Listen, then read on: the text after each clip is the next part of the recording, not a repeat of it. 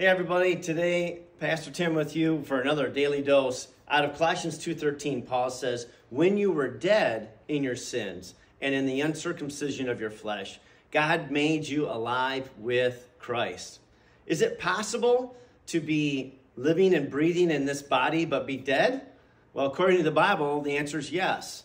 And is it possible to have our bodies dead but still be alive? Again, the answer is yes, because according to the scriptures, our true self is our spirit, not our body. And life is all about where is your spiritual connection with God.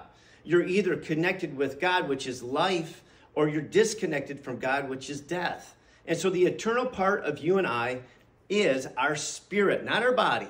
Our body's just a temporary tent that we live in here on this journey, right? We have a body that we live in. We have a soul, a mind, and will, but we are a spirit because God is a spirit. So today be reminded that we have life in Him because our spirit has been born again.